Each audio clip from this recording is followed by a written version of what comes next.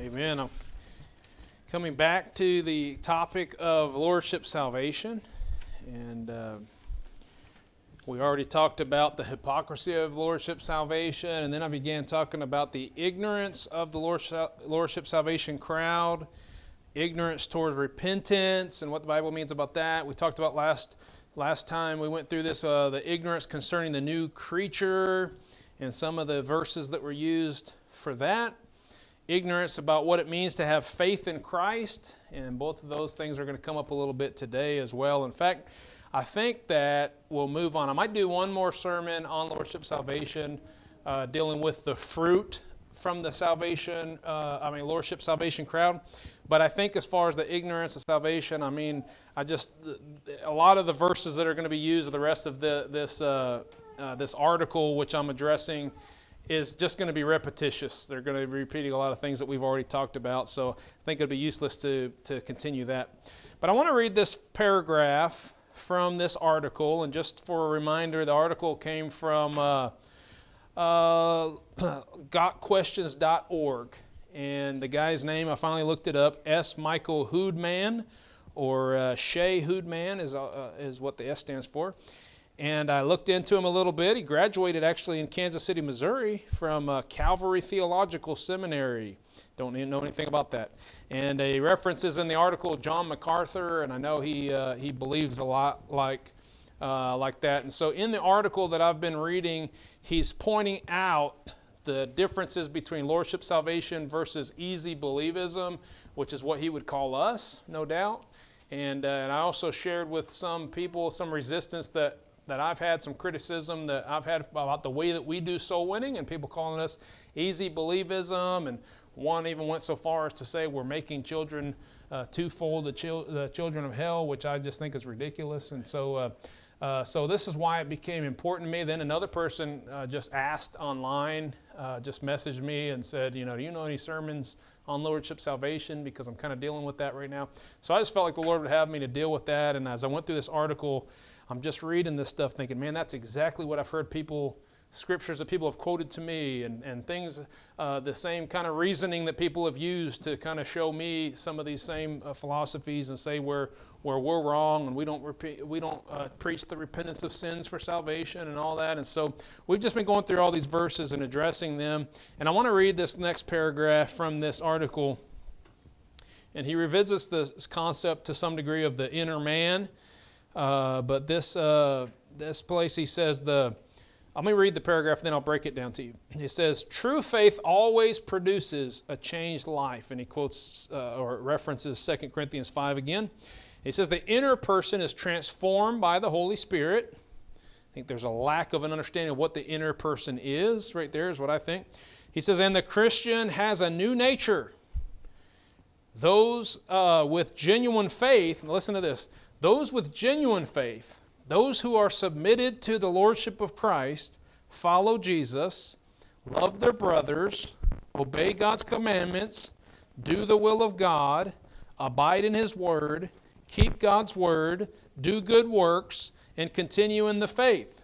Salvation is not adding Jesus to a pantheon of one's idols. It is a wholesale destruction of the idols with Jesus reigning supreme. So kind of throws that like a straw man argument there at the end, saying like, you can't just add Jesus to a pantheon of one's idols.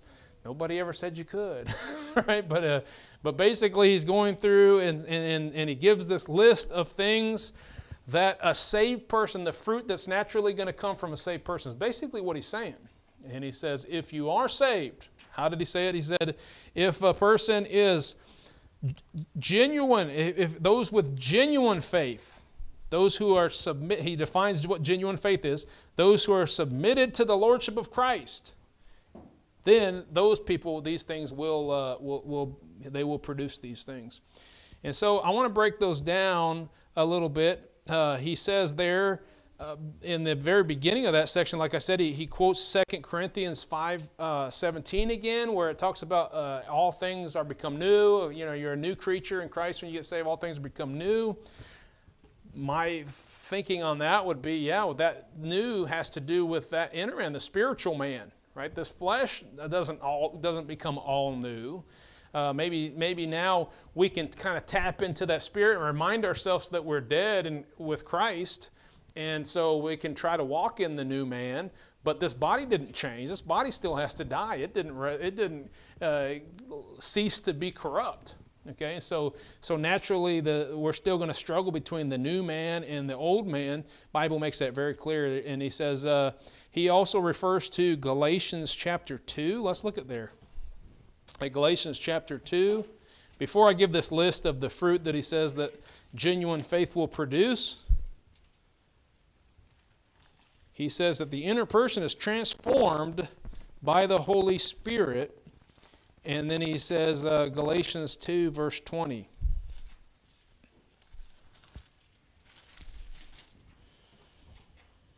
Galatians 2:20 says, I am crucified with Christ. Nevertheless, I live, yet not I, but Christ liveth in me. And the life which I now live, the life I now live in the flesh, I live by the faith of the Son of God, who loved me and gave himself for me. That's a great verse, isn't it? Amen. I mean, every word in the Bible is great. He uses this, and it's a great verse for Christians to say, look, this is the way I need to live. I give my life to Christ, and everything that's in me is Christ. And this is Paul giving his testimony. Notice, this is Paul giving his testimony. He's not saying here that this is going to happen to everybody that gets saved. In fact, what's so ridiculous about him using Galatians 2 is, do you know the context of Galatians? You know what Galatians, look at Galatians 1 here. He says in verse 6, I marvel. He's talking to the church at Galatia, and he says, I marvel that ye are so soon removed from him that called you into the grace of Christ unto another gospel.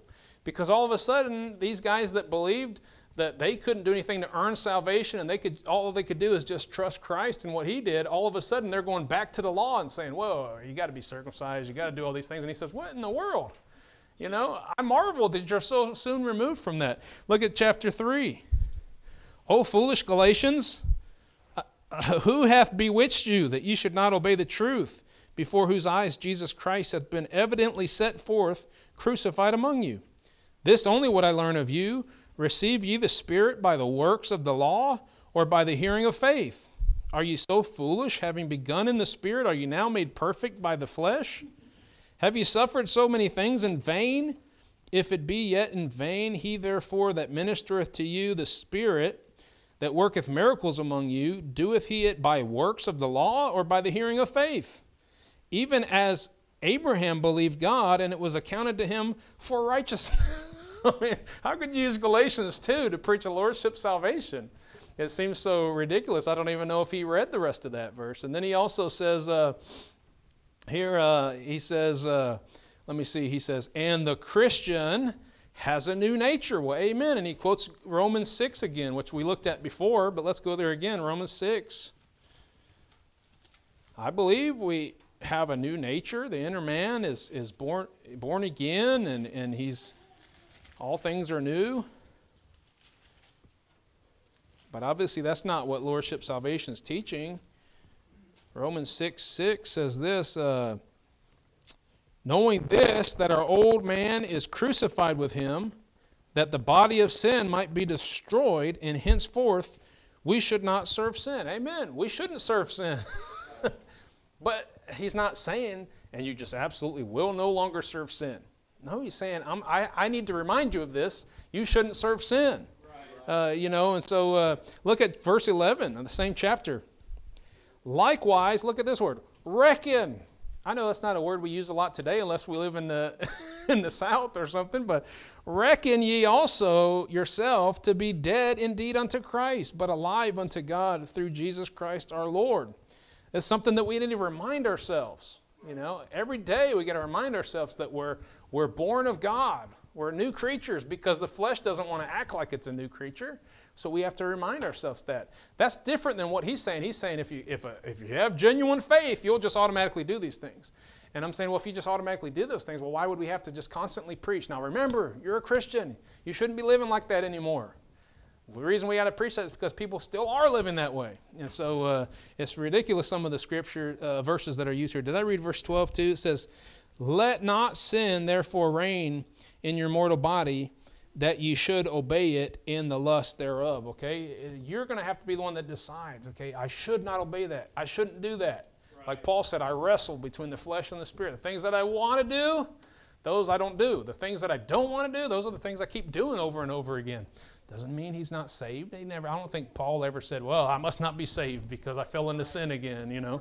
I fell into temptation. I must not be saved. That's ridiculous.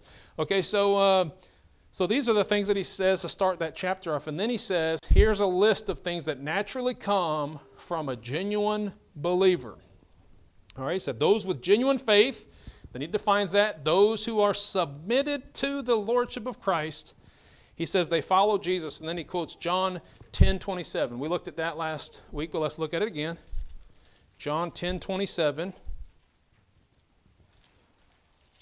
Again, this is a passage where Jesus was talking to Jews, and there were certain Jews, mainly the Pharisees, who did not want to receive him as the Messiah, the promised Messiah that was supposed to come. They didn't want to receive that, and so they asked him about him preaching in in parables and stuff like that.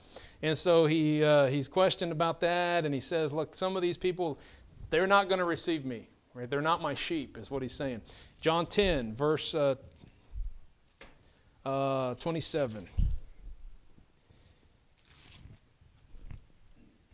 It says, my sheep hear my voice, and I know them, and they follow me.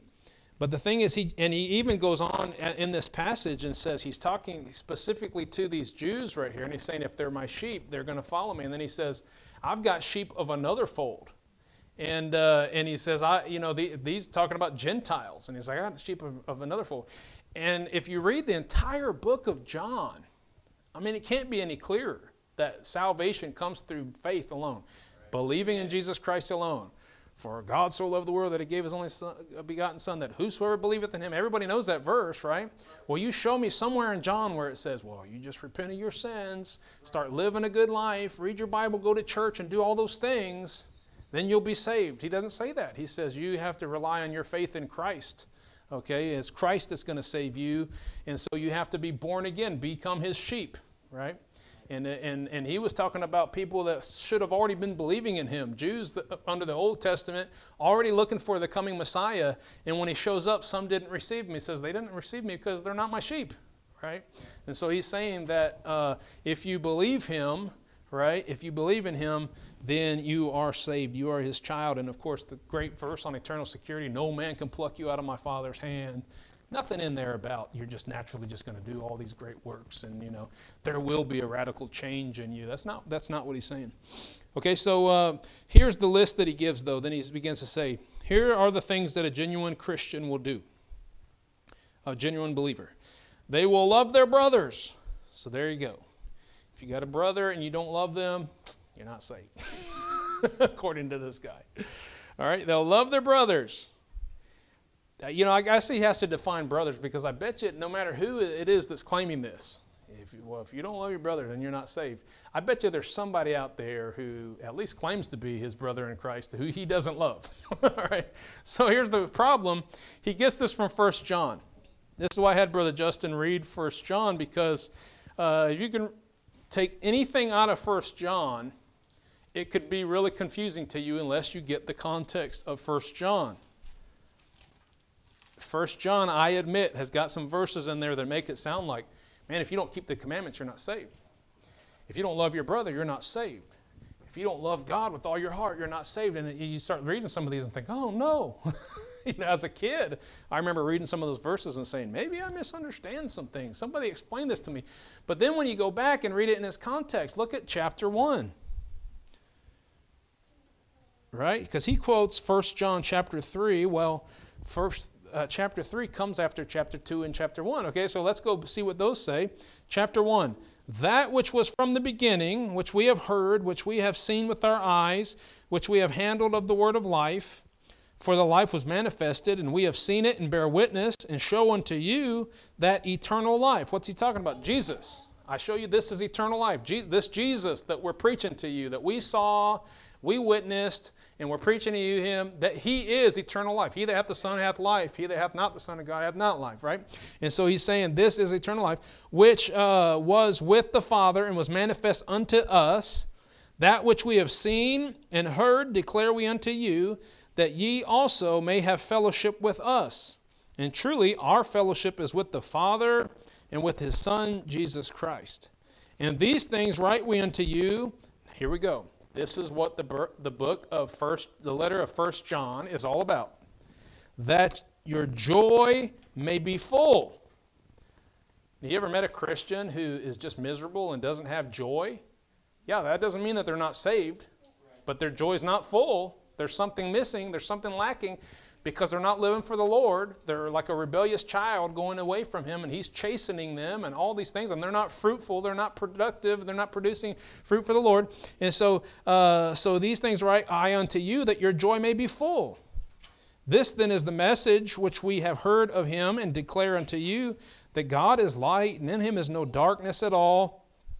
If we say we have fellowship with him and walk in darkness, we lie and do not the truth. You're like, uh-oh. So if I say I'm in the light and I mess up, but if you walk in the light as he is in the light, we have fellowship one with another, and the blood of Christ, his Son, cleanses us from all sin. You see the word over and over, fellowship, fellowship, fellowship. Do you think somebody can be somebody's son and not have fellowship with them? Could my kids ever get to a point where I kick them out of the house and say, you know what, as long as you're going to live like that and act like that, be like that, I'm not going to talk to you. But they're still my children? Yes. And it's very possible for a Christian who's born again to act as somebody who's an embarrassment to Christ, and he does not have fellowship with the Lord. Doesn't mean he's not saved. We're talking about the flesh. His spirit is washed in the blood of the Lamb. His inner man is saved, but he's walking in the flesh. And God says, as long as you're walking like that, I just don't even want to have fellowship with you right now. I'm not going to answer your prayers. I'm not going to just bless you and let everything in your life just have a life of peace and all that. No, I want you to suffer until you come back to me, and then our fellowship can be restored. Amen. And here's an example of that. You keep on reading. He says, if we, verse 8, if we say we have no sin, we deceive ourselves, and the truth is not in us. How could somebody say, if you're a Christian? I realize that they're gonna double speak. Like I said, that sometimes their wording, I think they're really like confused. A lot of these guys, they just don't understand. Like, I want to believe it's all grace, and it's just by having faith in the Lord. But then I also think you got to do the works, and so they're just kind of confused. And so sometimes they speak out of both sides of their mouth. But here's what he says. He says, if we say we have no sin, we deceive ourselves. Right. That's where Lordship salvation has to lead somebody to the point where they say, I'm not in sin. I'm perfected in Christ, and because I'm his elect, and he has given me, he's not only predestined me, but he sanctified me and all that. And so look, I'm perfected. It has to lead to that point where they believe that. And then they start looking down on anyone who's not reached that point that they are. And like I said before, that's hypocrisy, right? He says, you deceive yourself if you don't think there's sin in you. But look, if we confess our sins, he's faithful and just to forgive us our sins and to cleanse us from all unrighteousness. He's talking to believers. But he's saying, look, believer, when you sin and you lose your fellowship with God, you can restore that fellowship by confessing your sins and getting them right. It's not salvation. He's talking about fellowship with the Lord. If we say we have not sinned, we make him a liar, and his word is not in us. So it's funny because now you keep on reading the rest, and sometimes there are phrases that sound like, well, if you're really a Christian, you'll live for the Lord. If you say you're a Christian and you have sin, you're a liar. But then it'll say, but if you sin, right? I'm just over and over as you read this, it's going back and forth because you have to look at it from the perspective of, I'm saved. I just need to make sure I'm walking in fellowship with the Father, most importantly, and then also with one another in the church. There's even a place where you break fellowship with your brothers and sisters in Christ because they're saying, hey, our fellowship is with Christ. And if you're not going to fellowship with us, right, then you have to be held at arm's length until you come back, and then we can receive you. And that's just all throughout the Bible. So the Bible says, look at John 4. Here's another one that he quotes in that article, John 4. Notice this is the same author, right, that wrote 1st, 2nd, 3rd John, and also wrote the Gospel of John, where it just says believe, believe, believe, believe. I mean, that's how it talks about being saved, is believing in Jesus Christ. And John chapter 4, look at verse 11.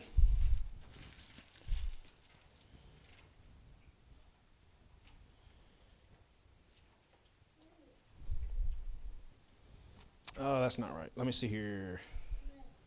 I've got the article. I don't even know what I did here. I don't know where I got that, but that's not on there. So never mind that. All right, let's go on to the next one. I don't know what I did there. So here's what he says. You'll love your brothers if you have genuine faith. Number 2, you'll obey God's commands. Back to 1 John 3. I'm putting you on a wild goose chase here.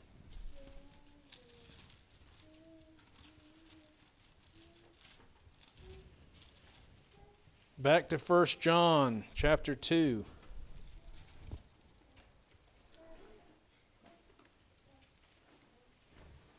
Okay, it was 1 John 4:11. Sorry, that's what happened. 1 John 4:11. Let's read that first. He goes back and forth between John and 1 John, so I got confused. It says, Beloved, if God so loved us, we ought also to love one another. And I agree. We ought to.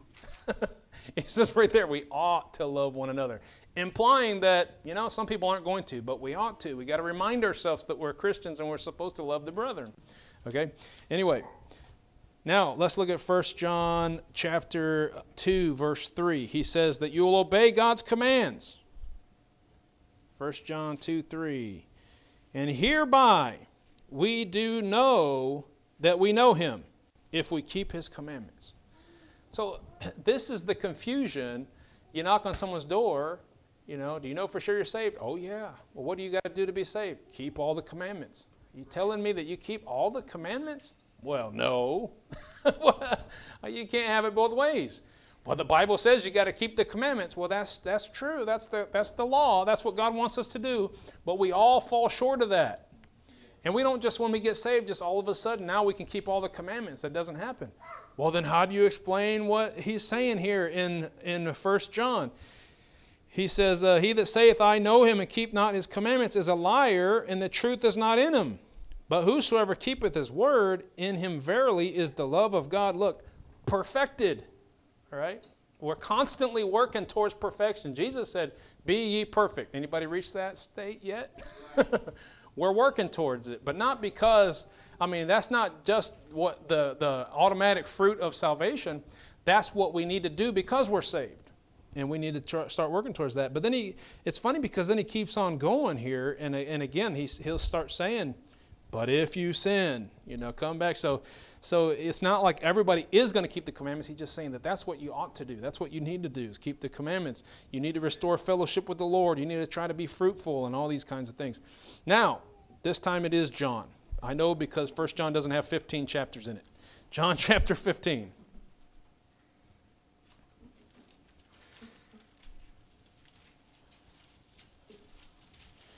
John chapter 15 and verse 14.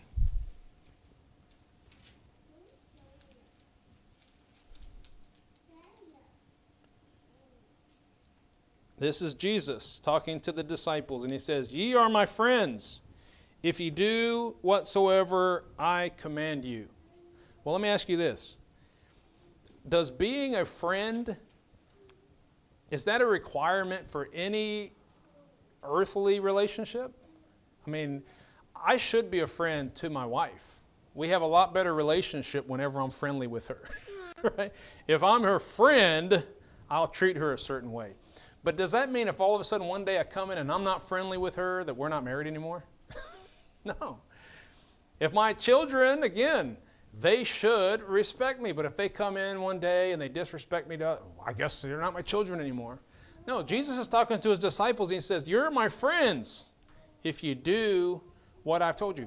He's not saying you're saved, but only if you do whatever I tell you to. That's not what he's saying. He's saying, you're my friends. You're following me. You're truly following me. You're true disciples if you keep my commandments. He's not saying that that is the basis of whether or not somebody is saved. John is the same author that used the word believe over 90 times in the Gospel of John to say this is the requirement for salvation, that you believe in Jesus. And John lists several times of people that would follow Jesus and they believed in Jesus, but they weren't his disciples. He would treat his disciples separately. He would take them with him. It doesn't mean only those disciples are going to heaven. It's just saying that these were the ones that were following him. And they were willing to suffer, and they were willing to take up their cross and all these kinds of things. And look, even the disciples messed up quite a bit, don't you think? So nobody is perfectly keeping all the commandments. But he's saying that, hey, if you're my friend, you're my disciple if you do these things. Number 3, he says this. He says that a person that has genuine faith will do the will of God. Matthew chapter 12 is what he points to. Let's look at Matthew 12.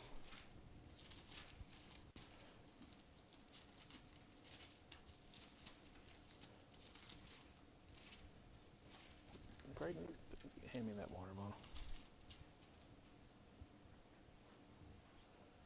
Here's what he says at the end of that chapter. He says, "For whosoever shall do the will of my Father which is in heaven, the same is my brother and sister and mother." And so he's using that verse to say, look, if you're really a believer, if you have genuine faith, you're going to do the will of the Father. Well, here's what Jesus said is the will of the Father. John 6:40 says, "And this is the will of him that sent me, that everyone which seeth the Son and believeth on him may have eternal life, and I will raise him up the last day." So yes, if you want to be saved, you've got to do the will of the Father. What's the will of the Father? Believe in my Son. Amen. Doesn't say you got to do the works. Doesn't say you got to be, a wonderful disciple of Christ. That's not a condition for your salvation. There's only one condition for salvation, and that is, I can't get there on my own. Oh, Jesus paid the price for me? Free gift of salvation? I accept. Amen. Oh, that's too simple. Well, if you think that's too simple, you're not going to heaven. Because if it's faith plus works, that's right. You just disannulled faith. Faith doesn't mean anything anymore because you're trusting in your works. And Jesus and God says, okay, you want to be tried by your works? Well, you just wait till Judgment Day, stand before God and say, "Judge me by my works, Lord. Look how good of a Christian I am." Right. He's going to say, "I never knew you." That's right. Yep. But for those who say, I've tried to serve you, but I fail all the time. I'm getting in based on what Jesus did for me. And he says, well, welcome in. Praise the Lord. You got the wedding garment. You've got the white robe that Jesus paid for with his blood. Amen? Amen. Okay. Then he says this. He says, those who have genuine faith, all these are under that same category there. They will abide in God's word. And he looks and he references John chapter 8.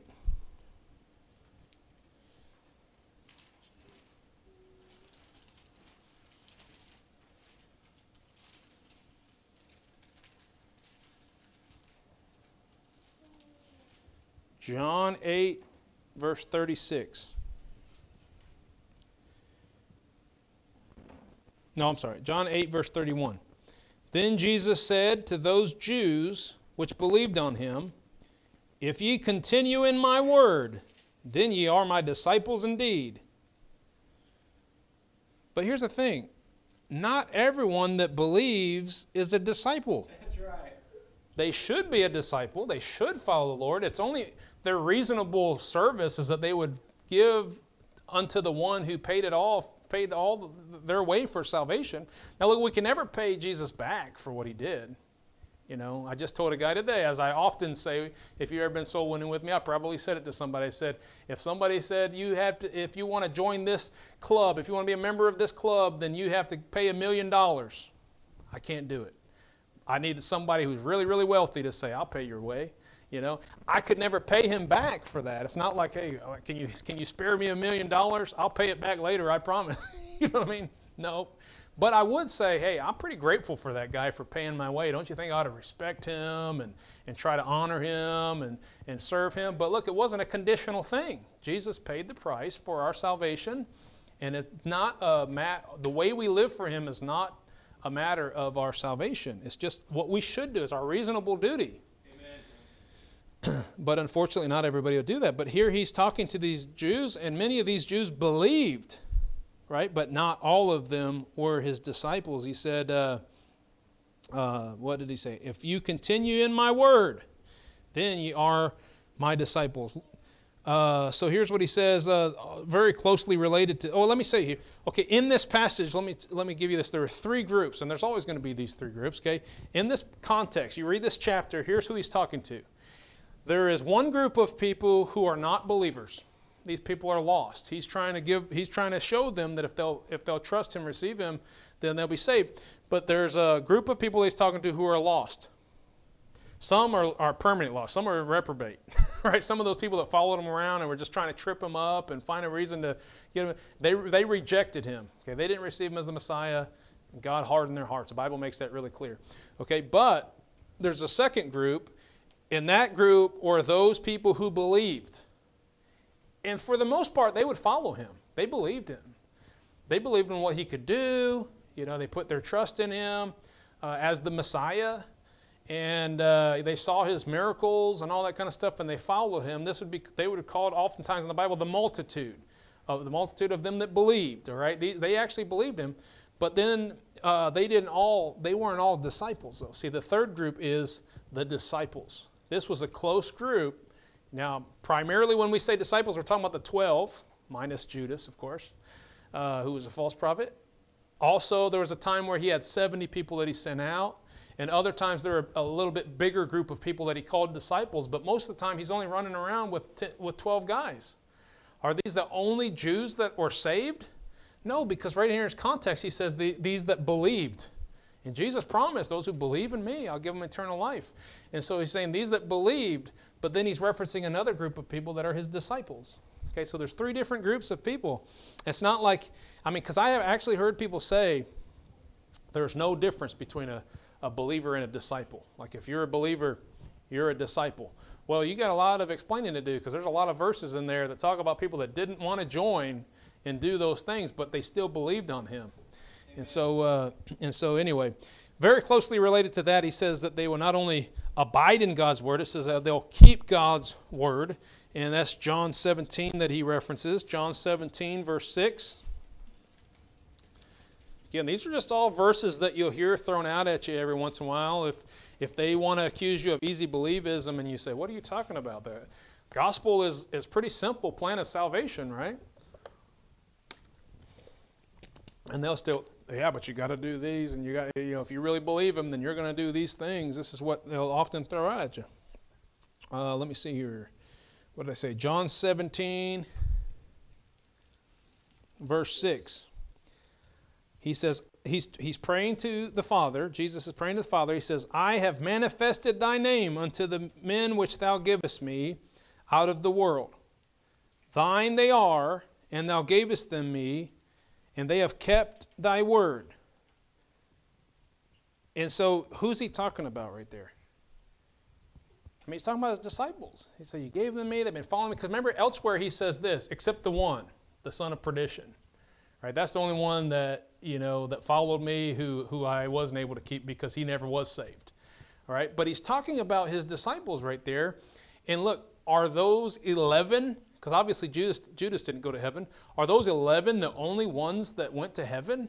No. He's talking about these disciples, and he says, and they've kept my word. And like I said, even the disciples, you look at the way that they lived, they got into the flesh a lot. They had doubts. They quit on, how about Peter, man? He just denied Christ at one point, yet he was still saved. Now I've heard some say that he wasn't at that point. But he denied Christ, and how about when he goes back fishing, right? It's not like he wasn't saved. He was already trusting in Jesus as the Messiah, and he was just confused. He had doubts, and Christians can have doubts. It doesn't mean that they're not they're not saved. But even that, he's just specifically talking about his disciples, and he's praying for them, and he's saying, Lord, I'm not telling you to take them out of the world. I know they got to be in the world. I'm just telling that you protect them and all. And so he's praying for them. I don't know why you'd bring that verse up and say that if you're genuine faith, then you are just going to keep all God's words. And then moving on right here to number 6, he says that those who have genuine faith will do good works. And then he goes to Ephesians 2:10. Skips right over it. 8 and 9, I guess.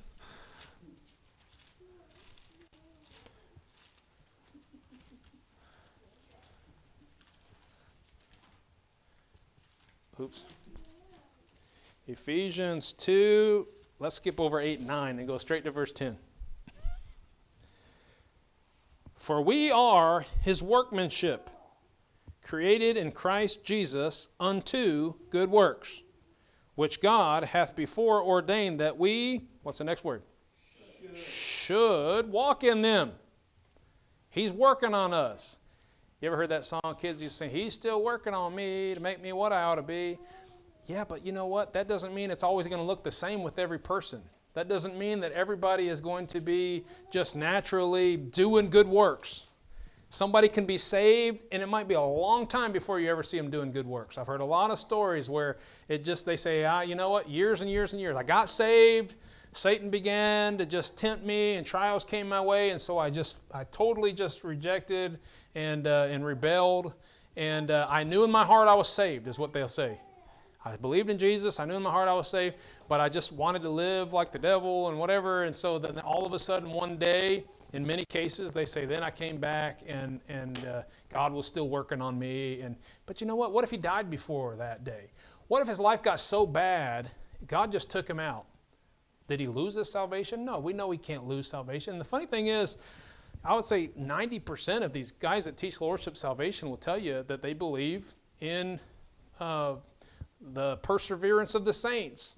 I think on the video, last time I said, I meant to say perseverance of the saints when I said preservation of the saints. And somebody said, no, preservation's different, man. We once saved, always saved, but perseverance of the saints is a false doctrine. Well, basically, those who are following Christ, that is our only perseverance, and the fact that he's going to preserve us until the day of redemption, right? We're going to be saved. That doesn't mean that we're just naturally going to do all the works. In other words, here's what I'm saying. It's not like, okay, well, maybe they're a little slow to do the works, but if they're really saved, then one day they're going to do the works. Well, not necessarily. I think a lot of people are just going to stand before God empty-handed and go into the millennium with no rewards, right? But the Bible makes it very clear that they themselves shall be saved, okay, yet as by fire. And so it's true that we should do good works. It's true that we are his workmanship, and he's trying to mold us, and he's trying to make us into the Christ-like people that we ought to be. But we can't make someone else's life, if it doesn't compare to where we are, the basis of whether or not they're saved. Right. We can't, whatever our expectations are, like, well, how do you define good works? Well, they got to do this, they got to do that, you see what I'm saying? Who's going to be the judge of that? We're his workmanship, but look, some clay's hard to mold. Some clay just doesn't want to cooperate with you, okay? And he's not going to force that. That's where some of this gets into Calvinism. Typically, these Lordship salvation people, if they're not Calvinists, they're like right there, okay? Because they're believing, well, God's just naturally going to do it within you. You don't really have a choice. Well, that's not true. We can fight against God until the day we die. But if we received him for the salvation of our soul, look, I know a lot of people not living for the Lord, and they say, I know I'm saved. I received Jesus, right? I don't know how God's going to deal in their heart. I don't know how God's going to chasten them for not living for him the way that they should have. They're definitely not bearing fruit, probably going to, have to give an account in some way for all the people that they should have been leading to the Lord, and instead they turned them away because of their lifestyle or something. I don't know how God's going to judge all that, but look, when we're talking about somebody's salvation, what am I going to say? Well, we got to wait and see your fruit to know if you're saved or not. That's ridiculous, right? That's a works-based salvation, and so we can't rely on that. So yes, we are supposed to do good works, But that doesn't mean, well, if you're a genuine faith, I'll see your works. Well, who's going to define it? I mean, that's ridiculous. There's a lot of people that do good works who are lost as can be, but they still know how to do good works. So you can't make a basis off what you think somebody's life ought to look like, whether or not they're saved. That's ridiculous. He says this also. He says that they'll continue in the faith. Okay, that would be the perseverance of the saints. Okay, Colossians chapter 1. Colossians 1, verse 21. It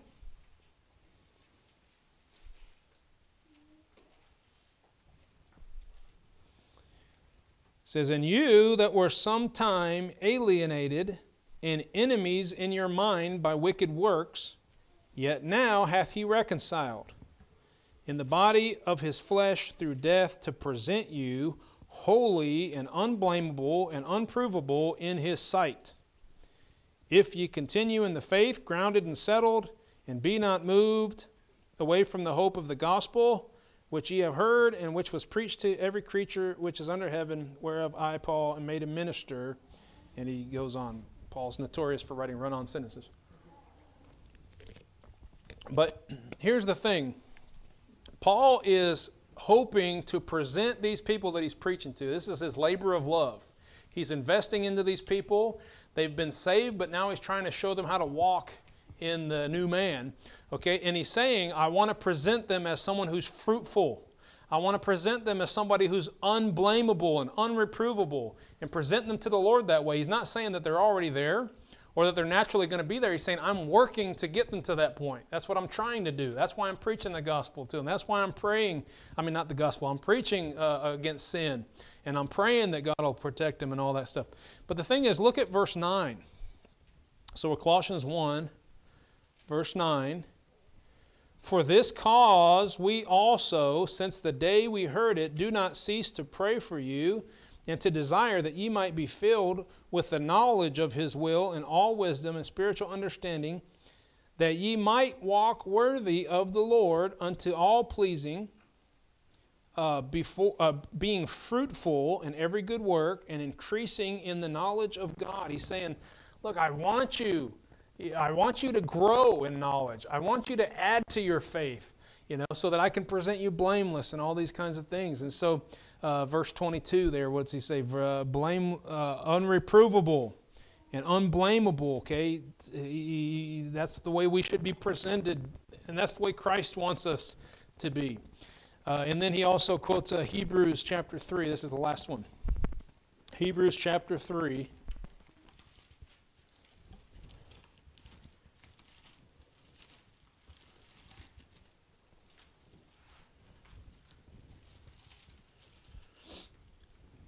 In verse 14, again, he's saying that those who have genuine faith will continue in the faith.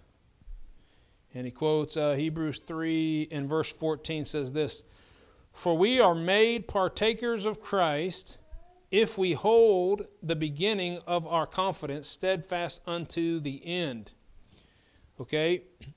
And if you look at everything that he's saying here, he's actually making a comparison in this passage. Let me just read this.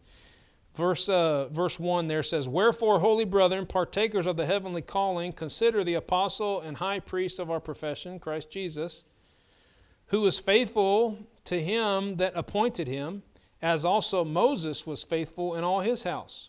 For this man was counted worthy of more glory than Moses, inasmuch as he who hath builded the house hath more honor than the house." I love that verse.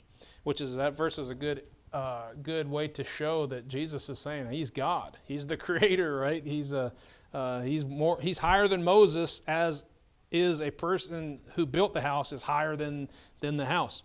Verse 4, "For every house is built upon some man, but he that buildeth all things is God.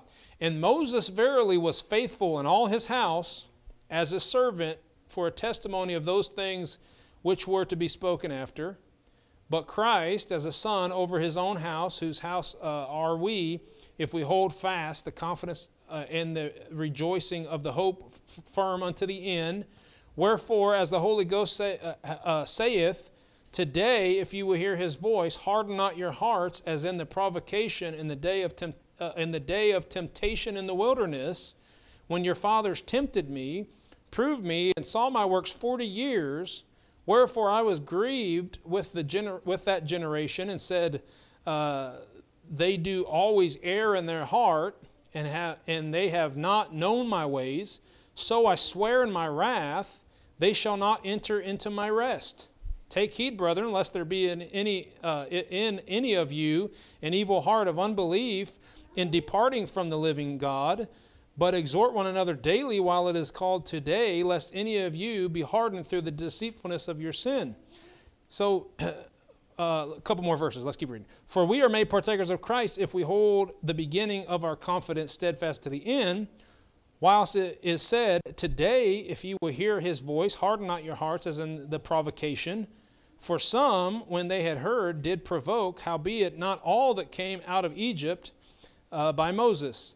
But with whom was he grieved 40 years? Was it not with them that had sinned, whose carcass fell in the wilderness, and to whom sware he that they should not enter into his rest, but to them that believed not? So we see that they could not enter in because of unbelief. Now, he's using this great story from the Old Testament. And he's talking about the children of Israel, who he was taking out of bondage and slavery, and he was saying, hey, you're going to go into the promised land. And then they rejected him, hardened their hearts, and they murmured and complained and all that. And so what did God do? He's allowed them to have to wander around for 40 years and 40 nights. 40 years and 40 nights. For 40 years. The other day, it was funny because the other day I was saying Jesus was tempted for 40 days and 40 nights. And then somewhere in the message I said he was tempted for 40 years. I was like, wow, man, that's a long temptation. No, I know, he fasted. I said that's what he had fasted for 40 years. And I'm thinking, wow, man, that's pretty impressive. He could have done it, even though he died at 33. But how does that? Okay, anyway, I digress. Okay. So here's the story. He's talking about the children of Israel coming out of Egypt. And he said they did not get to go into to rest, the promise that he had for them, which was what? The promised land. Let me ask you this question. Did Moses get to go into the promised land? No. Was Moses saved? Did anyone else except for the two spies and their future generation get to go into the land? No. So were only the two spies the only ones that were saved? No. See, he's just using a story, and he's saying, look, you need to endure like the children of Israel. When they didn't endure and just follow the Lord by faith and accept his word, then God caused them to have to wander around for 40 years. And he said they didn't even get to go enter into the rest, right? But he's not saying, so look, if you just fall away, then you don't have salvation, right? And he's certainly not saying if you believe and then you fall away, now you lost your salvation. He's not saying that. He's just saying you need to keep following the Lord in faith. Keep doing what he's told you to do. And he's telling him, he's exhorting him to continue in Christ in order to have what's best for their lives. This is what God wants. And this is why he chastens his children. He wants what's best for you. But you have the opportunity to refuse that. My children, I understand the verse, train up a child in the way he should go. When he is old, he will not depart from it. But guess what? There are people that do all that they can, set the rules, try to raise their children right, try to instill good godly morals, and they've done the best that they can do. I mean, obviously they've fallen short because we all err, but the children still end up rebelling. You can't make somebody to do right.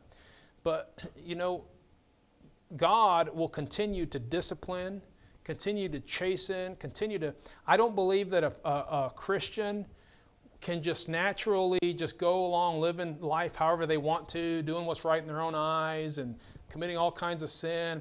And I can go testimony after testimony, even in this room, where they say, nope, God's not going to let you do that. If you're saved, he's going to keep whipping up on you, and you're going to know, I'm going to get the chastening hand of God. I'm going to get the chastening hand of God. But you can still continue to rebel against that. You can still mess up your life. You can still do all manner of evil, right? So we can't look at somebody and say, well, man, They're just not living the way that they should be living, so they didn't get saved. And that is in a nutshell what Lordship salvation teaches. And I know they'll sometimes play a word game or throw some straw men out there. Sometimes we'll throw straw men out there too because we don't really know what it is they're believing. Okay, but in essence, the Lordship salvation is saying you got to totally be committed to Christ.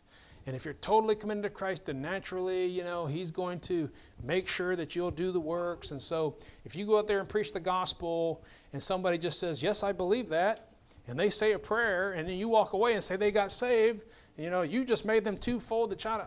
How have you done that by preaching the gospel? And they said, I believe that. Doesn't make any sense. Okay, but on the other hand, the other end of the spectrum is this person says, well, yeah, I believe the gospel. And he doesn't say anything else except for, well, great. Go do the works, live for the Lord, read your Bible and all that. And now this person gets confused and says, I guess I got to be a good person or else I can't get to heaven. So who's the one that's making someone twofold the children of hell? That's right. The Lordship salvation crowd. Yep.